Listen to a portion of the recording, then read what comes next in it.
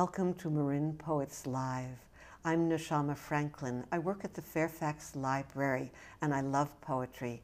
So it's a special pleasure for me to share this opportunity to introduce you to poets from our county in the flesh, as it were, as they read and discuss their work. Monthly tapings will be broadcast on Marin TV and then become a part of a special page on our website, along with biographies of the poets and links to our collection.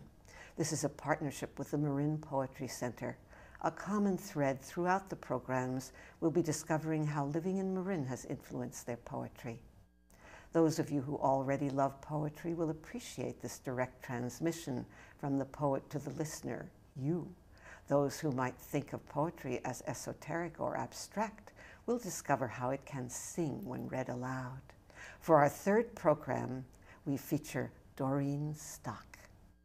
And hello, Doreen. Hi, Neshama. There we are, together on the screen, in the flesh, and I welcome you. Thank you. It's great to be here. Yes. I like to start with a poem right away, plunge right in. This is a piece of translation from the Russian of Anna Akhmatova. When I was learning to become a poet, the suggestion was that I translate a good poet, and so I began working in her work. And this is a poem about her favorite tree, which was a willow tree, which was emblematic in all of her poetry. And it's called Willow. Yes. I was raised in filigreed silence in the cool nursery of the young century. Human voices were not important to me. I knew the voice of the wind. I loved the asters, the thistles, but most of all the silver willow. Its branches hung in each of my days. Its weeping fanned my wakeful nights with dreams. How strange to have outlived it. There, a trunk sticks out, alien voices of other willows saying something under that, our sky. And I am silent, as if a brother had died. I ya molchu, как будто умер брат. That is so beautiful. What is the Russian you just said? The last line, and I am silent, I ya molchu, как будто умер брат. Right. As if a brother had died. There's so much richness in there about speaking of silence through silence. And the rhythms work so well in English. I bet that was not easy to get. No, because Akhmatova's poetry rhymes, but the Russian language, having all of these case endings, produces rhyme extremely easily. And so I decided to do it without rhyme, preserving everything else about the poem and trying to capture the beautiful voice that she has in her poetry. Mm-hmm. Do you know Russian? I studied Russian in college. And so you did transliteration as well as... I translated every word, and then I would take it to the city to a woman who was a native speaker, and she would go through the poems with me when I was working on them. That sounds like a wonderful process. It was a wonder. It was very good for my own poetry, and it was good for poetry at large. Mm-hmm. So do you have a poem in your clutch that might link you to where we live now in Marin County? Some do, some don't. And if not, we just know you're here and it feeds you one way or another. Or maybe a poem with a tree in it. I do have a poem that links me to Marin County, and it's a very interesting poem. I lived for many years at Stinson Beach, and I would drive over that mountain road to Stinson, and it's a whole world. It's a different world. And one day when I was driving over the road, a deer jumped on my car and crashed into it. That day was the day that there was a mass killing at Virginia Tech. And those two images collided in my mind, and I produced this poem. And it's called Cho. It begins with a quote by Hannah Arendt from On Violence. We do not know if these occurrences are the beginning of something new, the new example, or the death pangs of a faculty that mankind is about to lose.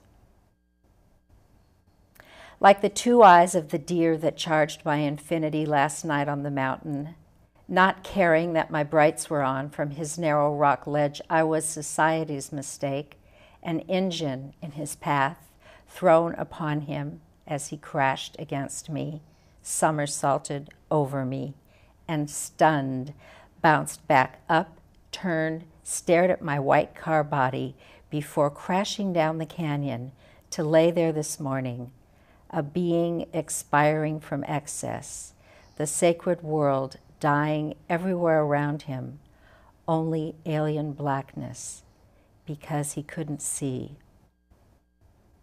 "You were lucky," said Sal behind the desk at the auto body. "If he had broken your windshield, he would have panicked and bitten you all up. I've seen this. It's not a pretty sight." And all day in the strange black mobster car from the rental agency, listening to the details from Virginia Tech, wobbling over familiar landscapes, coming unglued from within until sunset, such pain when I passed through the night threshold and sensed the new trees springing up along the same mountain road, 34, one for each student and teacher, the 35th their killer. Oh, my. CNN interviews the gun salesman, his green plaid shirt tucked in. "We ran the check," he maintains, absolving himself from the carnage.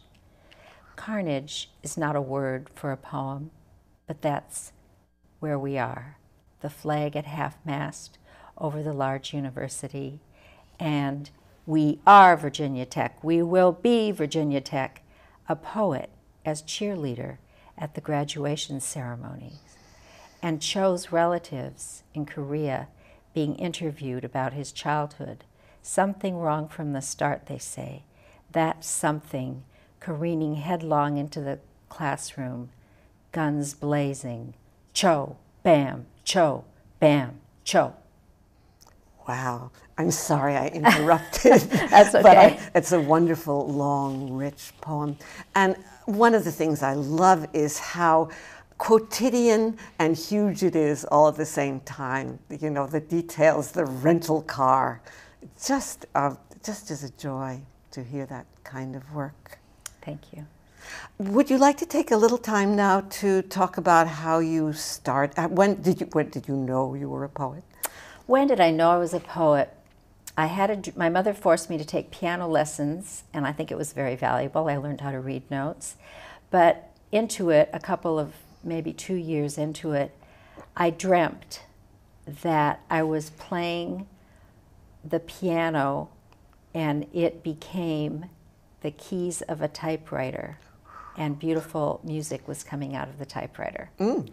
And so I said to my mom, I think I'm not going to take piano anymore. I dreamt I was playing a song on a typewriter. And I was too young to really follow through and know that that was my vocation announcing itself to me. Yeah. But it was, and I began writing when I was in high school. Mm-hmm. And you never stopped. No. Yeah. But I bet you've done other things in your life as well. Yeah. Yeah, which feeds the poetry. Yeah, that's very exciting. Can you just, let's have another poem and then we'll talk about more stuff. Women poets who are strong and beautiful and are political as well as write about things that are important to women have been hugely influential in my life. Mm. And I'm going to read a second piece of translation here. And this is from the Spanish of Gabriela Mistral. Oh. Mistral was a Chilean poet, I'm sure many people have heard of her, who won the Nobel Prize and was a delegate, Chile's delegate to the United Nations. Mm-hmm. She was a teacher of Pablo Neruda, and she actually lived in Santa Barbara for a while. This is from a collection that I translated called La Cuenta Mundo, The World Counting, and it's to a newborn baby describing the things of our earth.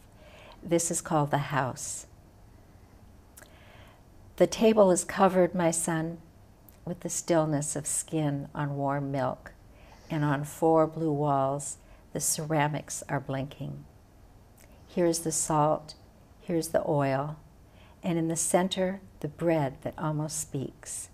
Gold more lovely than gold of bread is not found in fruit or broom plant. And its smell of wheat and oven give us a joy that can never be too much.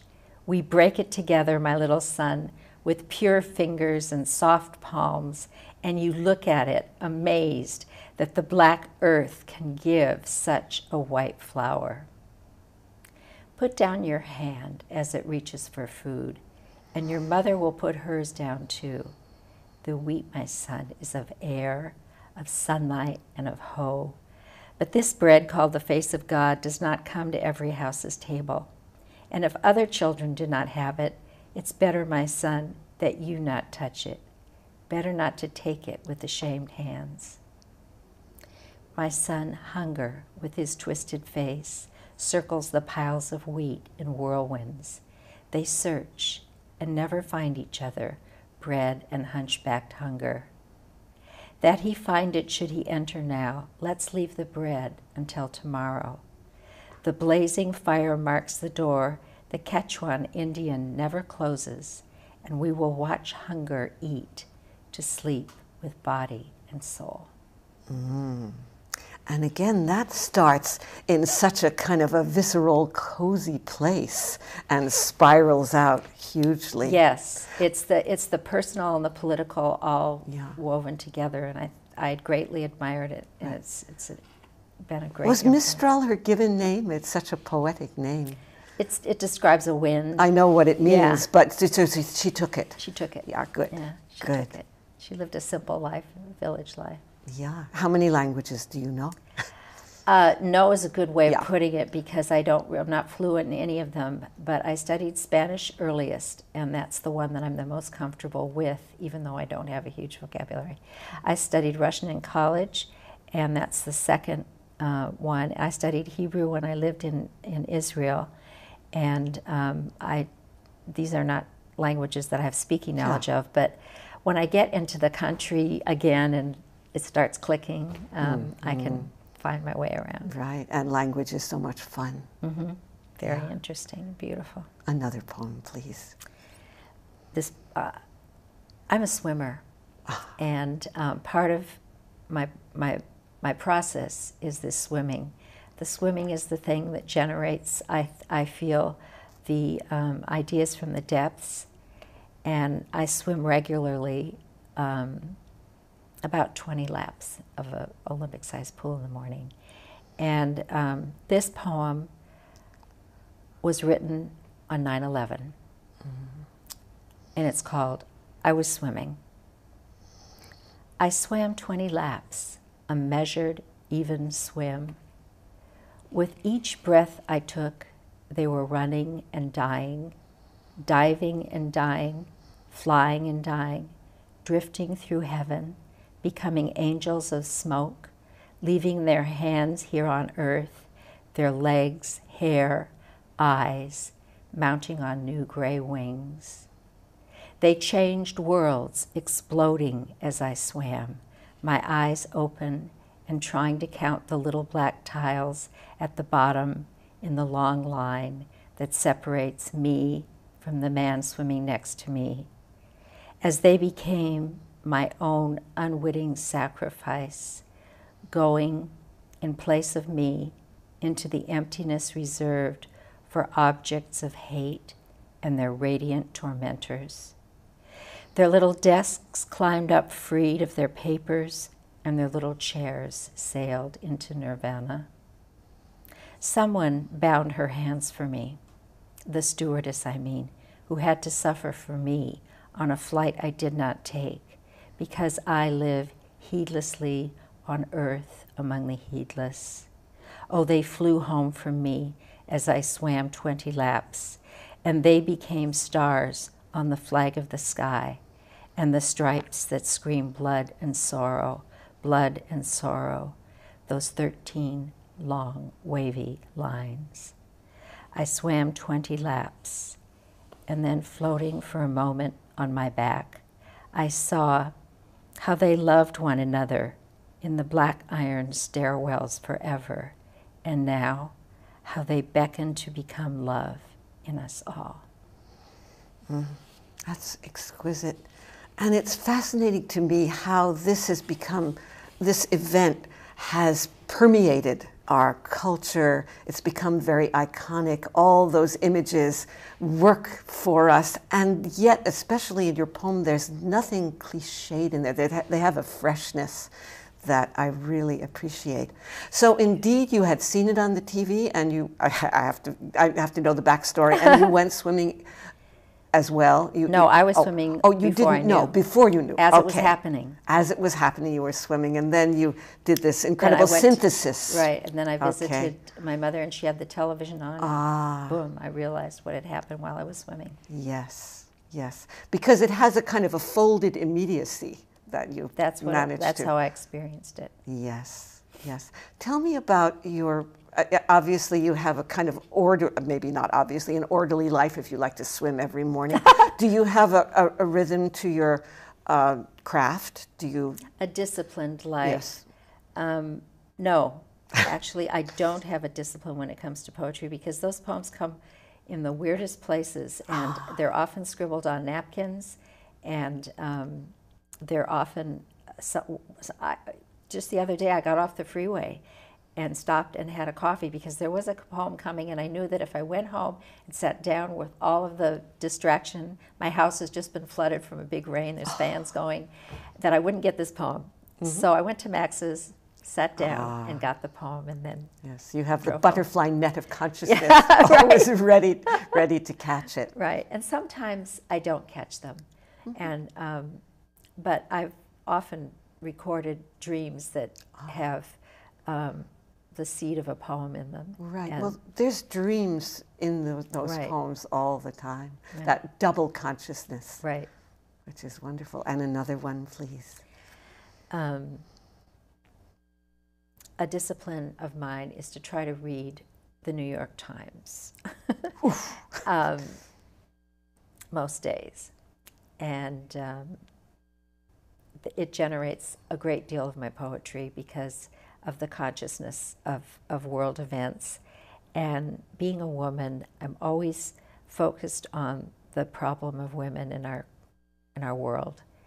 And this poem is emblematic, I feel, of that. It's been widely published.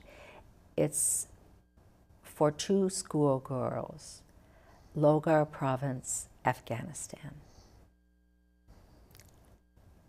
For the red carnations that once were your throats, for the red carnations that opened all at once on your young backs, for the red carnations that flowered through your hearts, for the purple silence of your lips, the amethyst bruises under your eyelids, the dawn-lit tears of the schoolyard little people who watched you fall in the brown wheat and your killers vanish.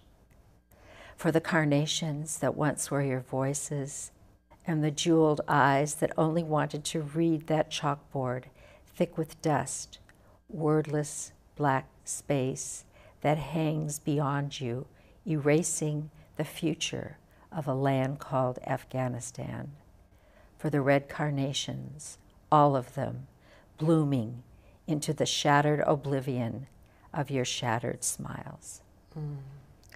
What astounds me about that poem is that the subject is as grim as you get, and yet I feel that you're carrying those girls in the poem. There's a sacramental quality, and so that's what lifts it above the terror and the horror and the sadness. And of course, that's the alchemy of poetry. Yes, I think that's the thing that if we were to just despair at the things that happen, we almost couldn't go on. But grappling with them in the poem gives me a sense of paying homage to the suffering and at the same time transforming it in some way. Yes, well, I don't get grapple, I get transform, so the grapple goes before. So I would love to hear what else you have. Okay. We live in Marin County, and we live right near a prison. And our prison, our local prison, San Quentin, was the place where I went to demonstrate against the death penalty for many cold nights. Mm. This was one night when my committee from the synagogue that I belonged to were all going to this demonstration there. And there was such a huge traffic jam on the way to the prison that I turned, and uncharacteristically, I went for a night swim instead of a demonstration. And this poem comes out of that moment where I didn't go to the demonstration. I went swimming instead, but in my consciousness, that was happening. Redeemed criminal being executed, San Quentin, December 13th, 2005, for Tookie Williams. Let's say you really did kill 4 people in the haze of gang violence 28 years ago in LA. And as the thousands gather at the prison gates tonight, you are executed by lethal injection in my name. I'm the one who didn't come to watch, the one who swam under the night air in the lit and steaming pool, the bright spotlights lining it, and in the dark, where I couldn't see him, the lifeguard sitting above me on his solitary perch, hooded against the December chill, his eyes on me as I breathed in, swam lap after lap in a black swimsuit through the cold night water, me breathing in and out as you did, in and out, breathing in your life and letting it go. They say you waived the presence of clergy, presenting yourself calmly, just you and the poison, like so much water to heave your soul through, until it passed between the great lights and the lesser lights, and swam its final laps, then dripping and shivering, let your shuddering body go, crossing over my name, the name of any ordinary California citizen that didn't elect this governor or choose this method or sanction this fate for you, redeemed or not, criminal or not, my name scrawled on the petition, saying simply, not me, do not kill him because of me, so that in the end, your death had to pass over my name with its dark, ambiguous wing. Tell me something. If I retitled this poem, Woman Drowns While Lifeguard Looks On, would it come any closer to what you actually experienced on this, your last night on earth? Or will you be coming back for more? Wow. That is amazing. I remember those demonstration days.